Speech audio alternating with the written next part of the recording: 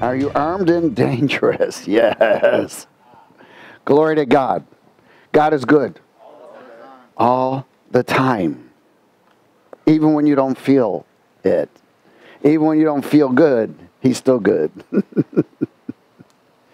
Glory to God. Well, God's got a plan. Amen? You ever go through something you just don't know what to do? I can tell you something. If you say something, I mean, there's many times we're like get to a point like, man, what the snap? What do I do? You know what you do? Nothing. You wait. Why? Because God's got a plan. That's all you have to do is say it. Lord, I know you got a plan. And then wait. And don't try and figure it all out. Because you're just going to mess it up. Amen? Those who wait on the Lord will be renewed. Their strength will be renewed. We wait. There's a waiting room. And there's a waiting room for everything. There's labels of waiting rooms. There's storehouses of waiting rooms. You got to wait on things. You know what wait does? Kills you. Everybody hates to wait. I know when I got to wait, I'm going, oh, he's killing me some more. That's the area of crucifying your own flesh. You got to wait. God's got a plan. Amen? I can tell you, I'm going to give you a little updated news before we get going. In the UK, the United Kingdom, there's a global international court system. And there has been a lawsuit for genocide filed by the United Kingdom and all of their doctors and attorneys. They've gathered together. It is the first international criminal trial. This is a British group of doctors.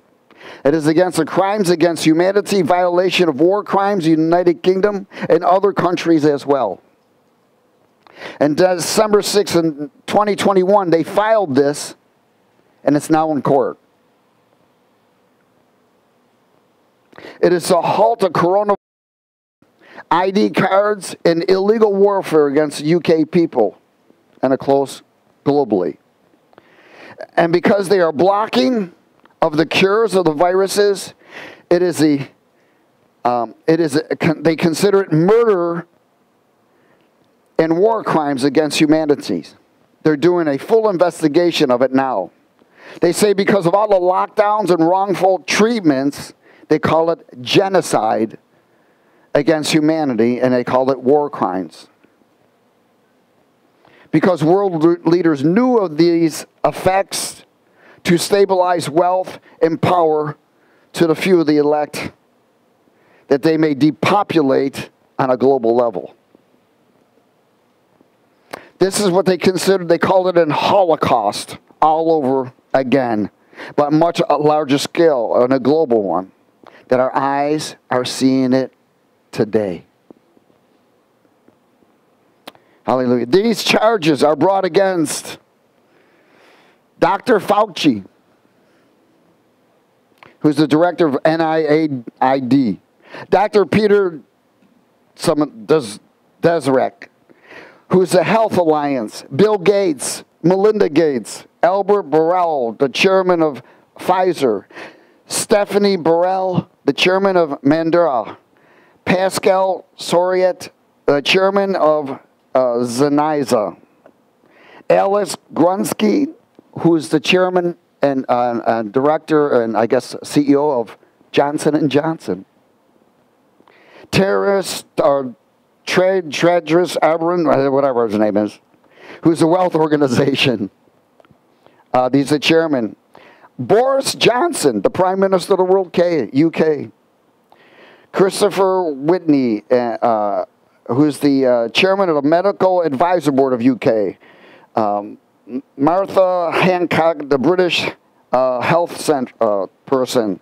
I'm just naming off these names. These are some of the charges against it, plus more. Joanne Roger, the company UK Health Center. Dr. Raz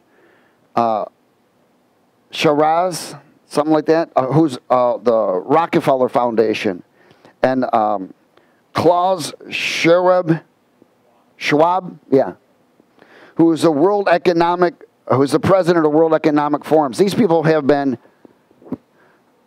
apparently these lawsuits are against them right now for genocide of global effect. They're finally getting off their blessed assurance and doing something. They've been asleep so stinking long. Things are happening more than what you realize. Amen? We're seeing a tremendous transition right now. And what's happening right now, and I just want to talk a little about it, it's called the Unveiling Process. Everyone say Unveiling Process. It's a global unveiling process right now. And 2 Corinthians chapter 4, and the Word speaks about the unveiling process. In verse 1 it says, therefore, since we have this ministry, ever received mercy, we do not lose heart. Don't lose heart. Don't give up. Don't quit. But we have renounced. That word renounce means, we renounced the hidden things of shame. In other words, repented. Everyone say repented. See, renounce is to repent. And that's to be washed by the blood of the way and turn away, not do it again. Not walking in craftiness or handling the word of God deceitfully, but by manifestation of the truth, commending ourselves to every man's conscience in the sight of God. But even if our gospel is veiled, the message of truth is veiled. It is veiled to those who are perishing, whose minds, whose thoughts the God of this age has taken captive or blinded, who do not believe lest the light of the gospel of the glory of Christ, who is the image of God, should shine on them. For we do not preach ourselves, but Christ Jesus the Lord, and ourselves your bondservants for Jesus' sake. For it is God who commanded light to shine out of darkness, who has shown in our hearts to give the light of the knowledge of the glory of God in the face of Jesus Christ. Now, again, to renounce certain things is to repent. The message is of the truth in freedom of Christ. Why? Because to be blinded means it's been blocked. It's been stopped. It's been veiled or blinded to individual souls. The souls of humanity. They are living outside of salvation's truth. That's called lost, L-O-S-T. Living outside of salvation's truth. They're lost. They're deceived. They've been taken captive. You and I were once that. This is the cause of the lack of divine fellowship. What he's doing is the powers of darkness are preventing fellowship. That's their job. If they can prevent fellowship, they know they can easily deceive you. I don't care how long you've been a Christian. I don't care how much you read your Bible. Without God's presence, you can do nothing.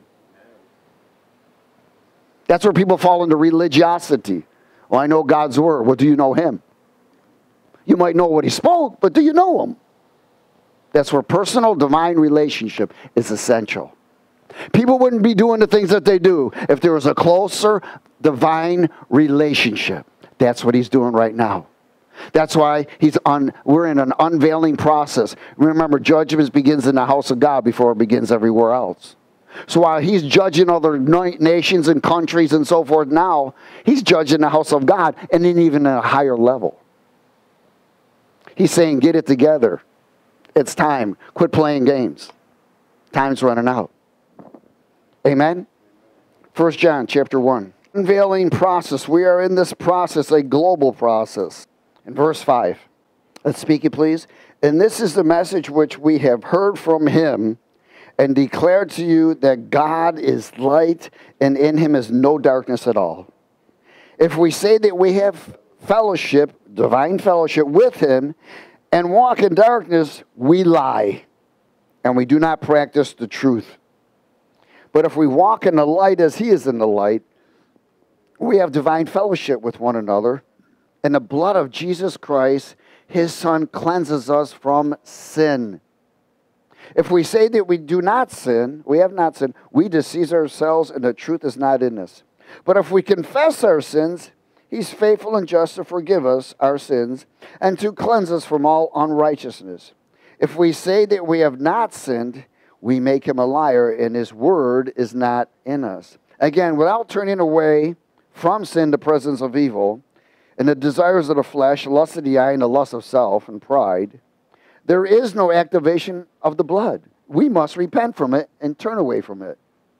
Why? Because everything you and I speak in repentance is activating something. There must be an activation by the power of your breath, the power of your words. There's activation.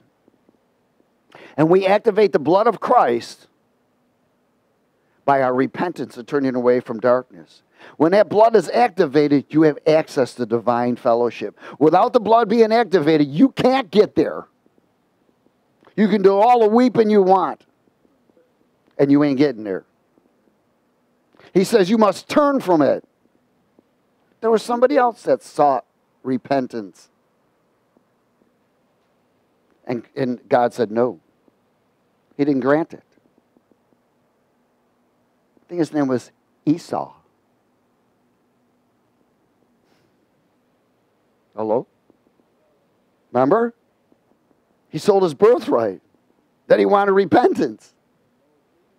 And he cried and cried and cried. And the Lord said, I got your cries, but you didn't turn.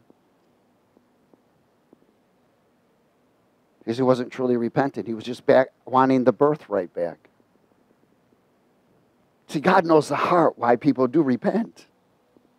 Oh, Lord, I repent. Just restore my family. Forget it, homie. You repent because of the things you did, not for anything to get. Amen? Glory. And what does the blood of Jesus do? It cleanses us from the presence and the power of sin, demons. There'll be no fellowship without the divine creator, with the divine creator, without repentance. He will allow you access to his presence, power, and truth in the anointing then. But there must be a true repentance and turn away. And then you must be obedient.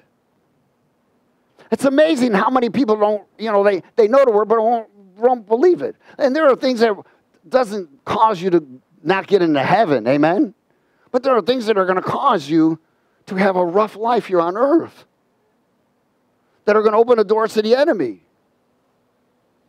The Bible, what's the word said? The word says, will a man rob God? Will anybody here decide to rob God? I hope not.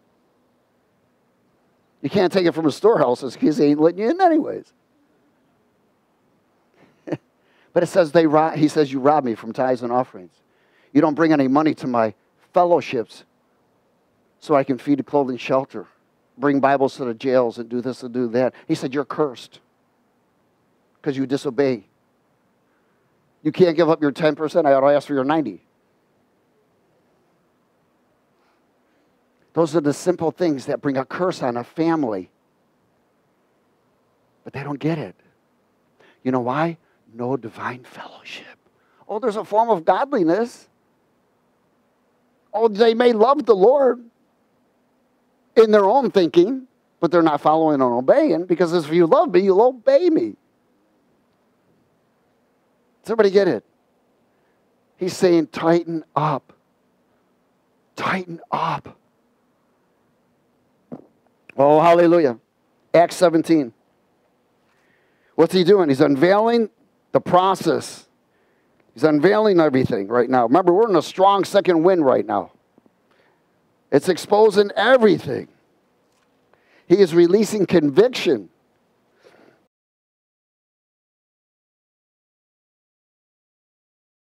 And those who refuse conviction, he will chasten. And those who refuses chastening, he will judge. Acts 17 and verse 26. Hallelujah. Is everybody there? Everybody okay? Let's speak it together, please. And he has made from one blood every nation of men to dwell on the face of the earth, and has determined their pre-appointed times and the boundaries of their dwellings, so that they should seek the Lord and hope that they might grow for him and what? Find him. What does this word say? Seek and you will what? Find. Amen. Though he is not far from each one of us, for in him we live and we move and we have our being, as also some of your poets have said, for we are also the what? his offspring. Therefore, since we are the offspring of God, we ought not to think that the divine nature is like gold or silver or stone or something shaped by art and man's devising. Truly, these times of stupidity and ignorance, God has overlooked. But now he what?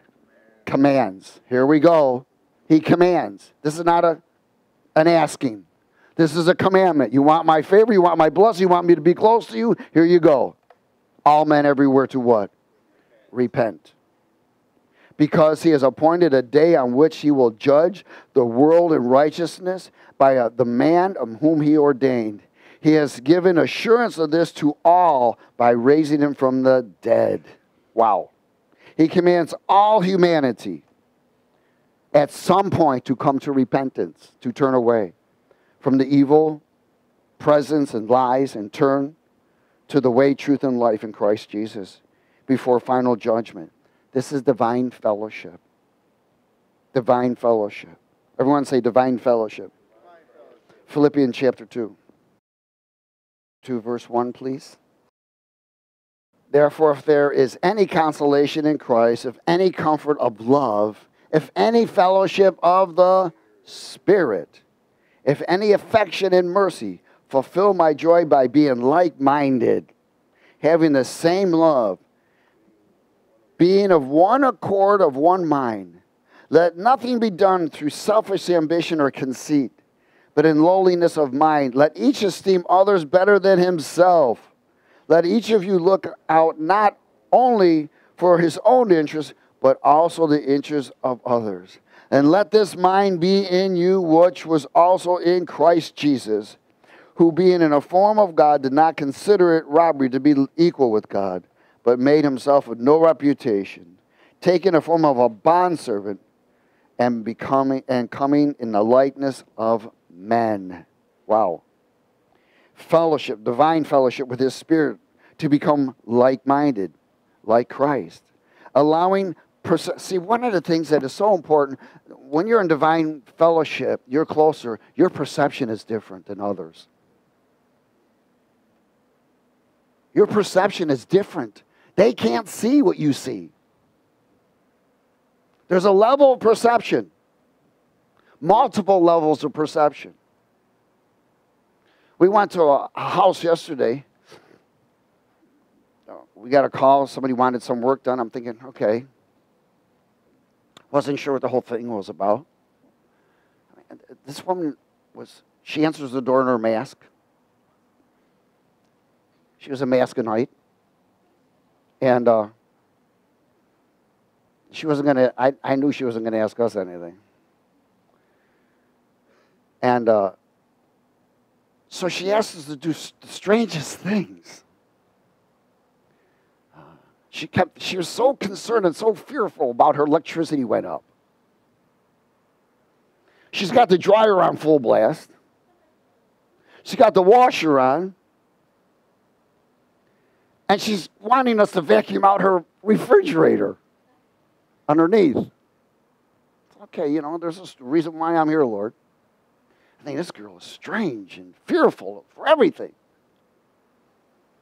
And then she has to do a couple other, and adjust a shower head. Because she was afraid of the water. It was going to bring too much money. It was dripping or something. Some of the things were clogged up. I'm going, this is loony. And then, drain her hot water heater so it would be more efficient. And then lower the heat because she wanted to save money. I mean, this woman is paranoid from head to toe. I'm like, man, what the heck? Strange. So by the time we got done with all of this stuff, I mean, it wasn't long or anything. I'm thinking. And so the Lord said, share with her a little bit of your testimony. So I shared with her what's what. I didn't get into the serpent part yet because I knew something wasn't strange here. I think I was talking to one. And the words came out of her mouth. I mean, out of nowhere. I hate Trump. I'm thinking, whoa. Now I know why this woman's a Looney Tune.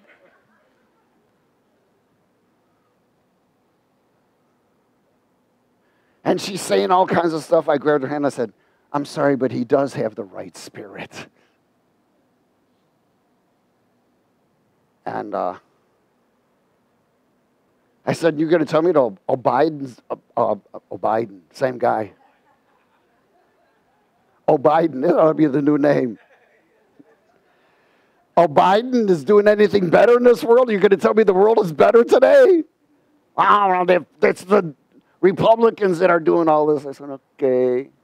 So it starts pouring outside. She's got an umbrella thing out on her porch. Oh, I'm afraid it's going to blow away. I'm thinking, oh, okay. All right. I go out there in the pouring rain. I roll it down. I'm getting soaked. And she goes, tie it up. Tie it up. I'm soaking wet. She answers me at the door. She comes with a towel, wipes herself off, doesn't even offer me the towel. I'm like, this is crazy. This is the Twilight Zone. I said, $100, I'm out of here. That was it. I left her a penetrating prayer book. I hope she goes to Army in America. That prayer. Oh, snap. But I realized she's blinded. The poor woman's blind. I add her to my hit list, my prayers. I got a hit list of prayers of people, man. They're coming down. They're going to get saved and filled with the Holy Ghost and turn around. And I'm like, man, I can't. I mean, the reality of such a veil. I couldn't wait to get out of there. I mean, I thought I entered Psycho Zone. It was crazy. But that's not the only house, man. There's millions of them. All over the world. People are blinded and deceived. And again, this is what God's doing. He's unveiling. He wants to unveil her, to rescue her. I wasn't about to get in any arguments or whatever. I left her the information. Oh, she kept saying, and she asked us what we do and this and that. Told her we're Christians. And she goes, yeah, I'm something. Unitarian or humanitarian, or I don't know. But she believes in science. I said, look, science will always prove God. Science will prove God. It's okay. You want to seek science? God is God. You can, you'll find Jesus. But anyways, it was definitely hilarious. And I was soaked. But it was well worth it, I guess. John 10. We're part of the global unveiling. We are not only in the process of it, but your prayers are unveiling individuals. You can't quit. Hallelujah. The Gospel of John, chapter 10. Hallelujah.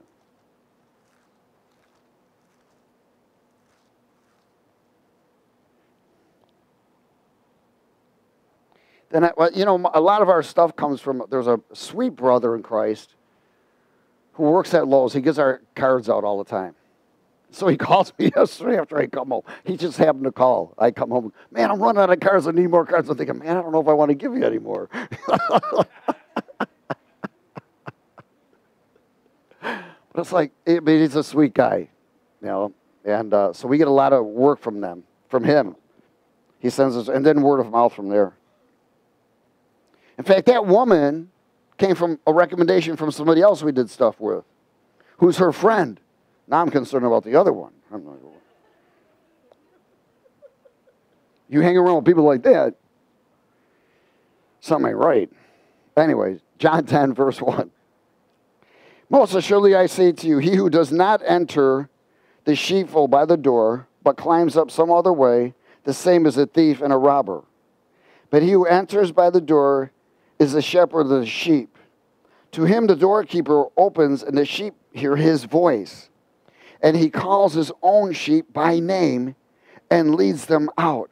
I want you to know that as a believer, there's going to be a point at some time where you're going to hear the audible voice of God call your name. Every true believer will hear the voice of God call your name at some point in time, when you least expect it. Verse 4. And when he brings out his own sheep, he goes before them. And the sheep do what? They follow him, for they know his voice. Yet they will not by no means follow a stranger. What they will say is no, but will flee from him, for they do not know the voice of the stranger. Jesus used this illustration, but they did not understand the things which he spoke to them. Again, the sheep hear and know his voice. They know his words, they know his desires, they know his leading, they know his unction, they know his conviction. And they will refuse to agree with the voice of the stranger because of divine fellowship. Does everybody get that? Everything is about divine. The closer you are to the Lord, the more you're going to say no, the more you're going to have perception, the more you're going to have more discernment, everything else. That's why God is unveiling. He's bringing his people together closer and closer to him. Because what does the Bible say? In the latter days, there's going to be a lot of deception. There's going to be great delusion. We're in it already. We don't have to wait for it. It's here. Hallelujah. Hebrews 12.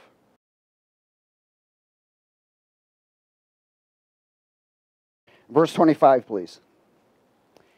Hebrew 12.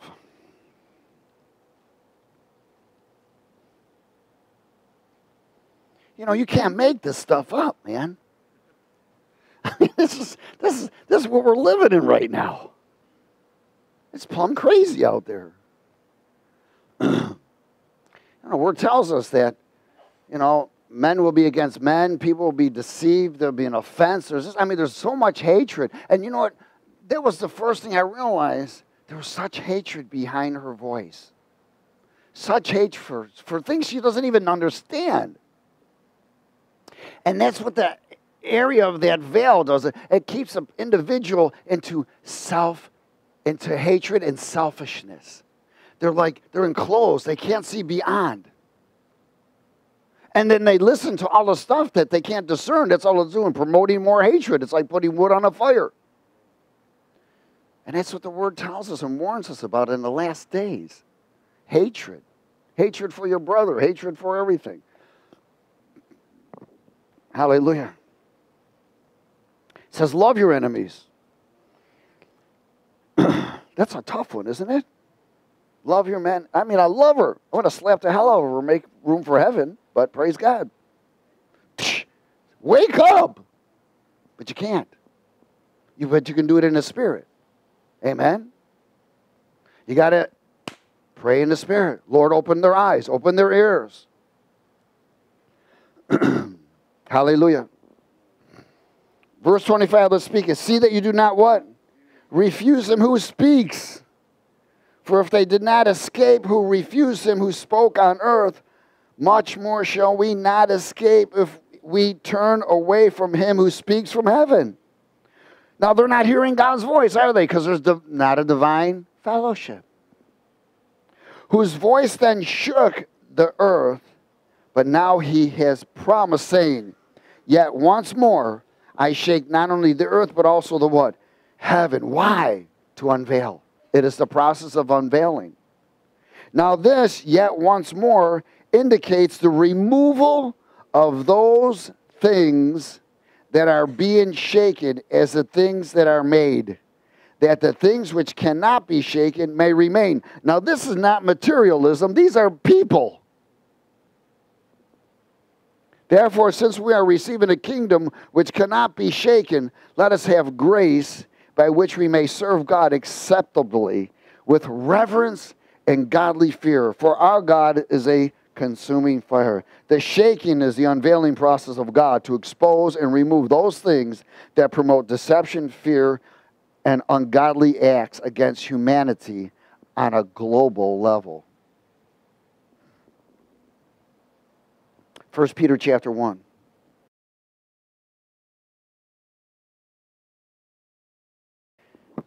I saw the other day, I don't remember what site it was at, but it was a breaking news site, and what was being exposed was that the Marines under the real president were going in and they were taking one individual out at a time now. In fact, what they said, I don't know how true it is that Loretta Lynch was arrested already and brought to Guantanamo. So I don't know how true that is. But they said that they went in, they were following her for a period of time, and they waited for her to be alone. They went in while she was sleeping. The Marines entered her house. First thing they did was taped her mouth. Then they zip-tied her hands, woke her up, and had a sign. You are being arrested for treason. And they gathered her out. She kicked and tried to scream. Nobody heard her. And they brought her out and flew her out of here. That was what was told. They said they're doing this on a basis, one-to-one. It's the process. You're not willing to cooperate, you will be removed. Amen? How many others are being arrested that we don't know about? Remember, I don't know if you remember, but I told you that there was a journalist that was visited. He's got a website. People go to his website. He's got a lot of followers. And he was visited by 2 government agents. And they came to ask him questions. And he didn't want to answer anything. He said, wait, what are you guys doing? He said, look, we know you got a lot of followers. And there's some things that we need to release to you. And he said, well, who do you work for? He said, we're government. He said, so he stepped back and he said, all right, who's your president? And they said, Donald Trump. He says, okay, what you got to say?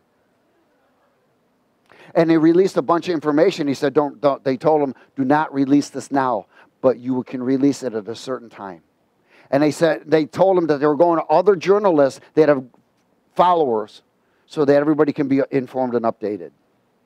Is that powerful or what? I mean, things are happening and people just don't know it. But that's where you and I got to trust God. Listen, He's God.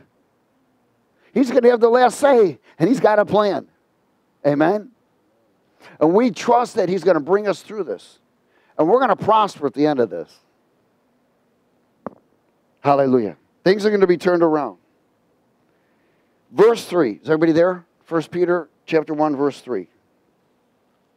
Blessed be the God and the Father of our Lord Jesus Christ, who according to His abundant mercy has begotten us again to a living hope through the resurrection of Jesus Christ from the dead, to an inheritance incorrupted and undefiled, and that does not fade away, reserved in heaven for us, who are kept by the power of God through faith for salvation, ready to be revealed in the last time. Are we in the last time? Right, yeah. In this you greatly rejoice, though now for a little while, if need be, you are being unveiled. You have been grieved by various trials. Hello, you're being unveiled. That the genuineness of your faith, whether you're genuine or not, remember we talked about genetic or generic. Amen? Whether you're generic or you're genetic. Being much more precious than gold that perishes, though it is tested by fire, may be found to praise, honor, and glory at the revelation of Jesus Christ, whom having not seen you love, though now you do not see Him, yet believing you rejoice with joy inexpressibly and full of glory, receiving the end of your faith, the salvation of your soul. Grieved by trials, proving your genuineness or your betrayal, whether you're genetic, inherited, or generic. Amen? Ephesians 5. Ephesians 5, verse 8. For you were once what? Darkness, but now you are light in the Lord. Walk as children of light. For the fruit of the Spirit is in all goodness, righteousness, and truth, finding out what is acceptable to the Lord, and have no fellowship with unfruitful works of darkness, but what? Rather expose them. For it is shameful even to speak of those things which are done by them in secret. But all things that are exposed are made manifest by the light. That's called the unveiling. For whatever makes manifest is light. Therefore, he says, awake. Now, some of this unveiling is going to cause people to awake and turn. Amen? That's the plan of God, that people become unveiled, awake, and turn.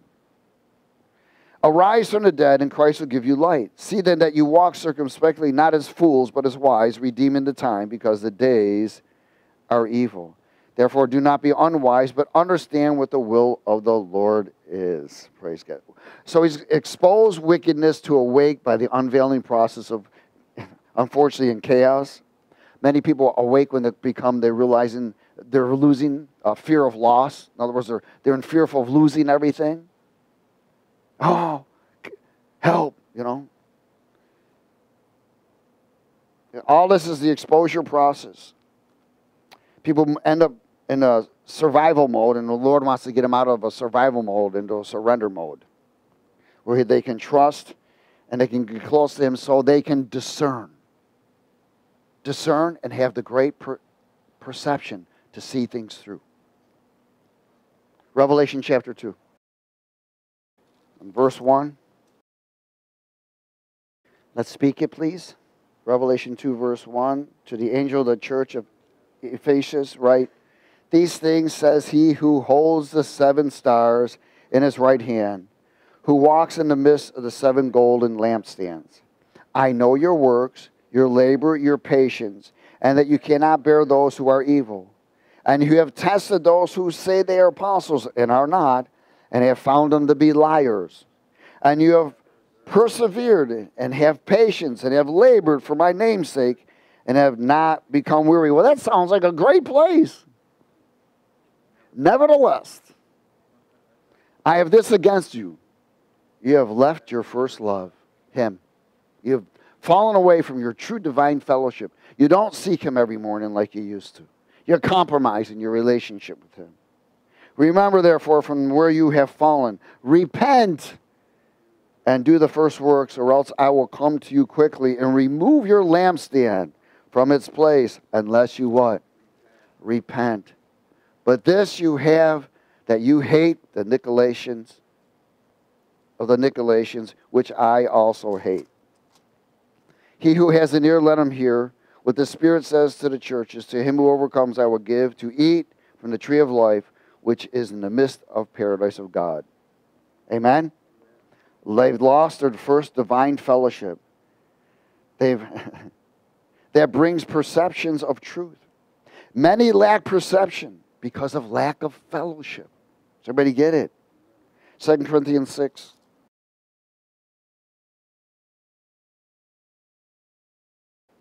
You don't get unveiled on the mountaintop, you get unveiled in the valley. Everybody has the valley. You're either going in to the desert, you're in the desert, or you're coming out.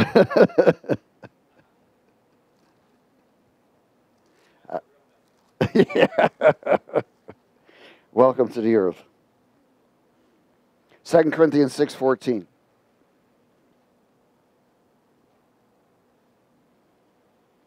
Do not be what?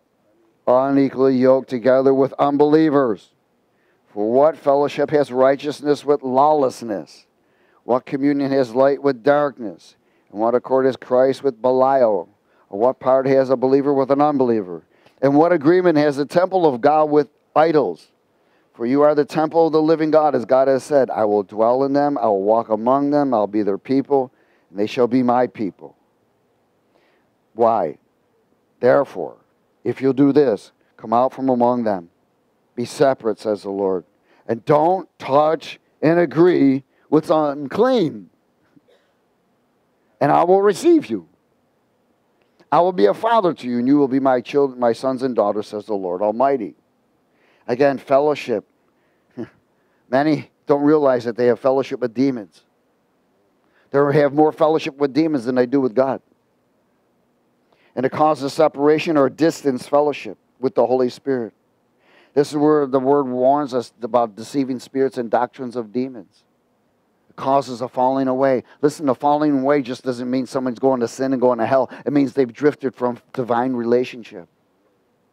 Amen? Go to Malachi 3.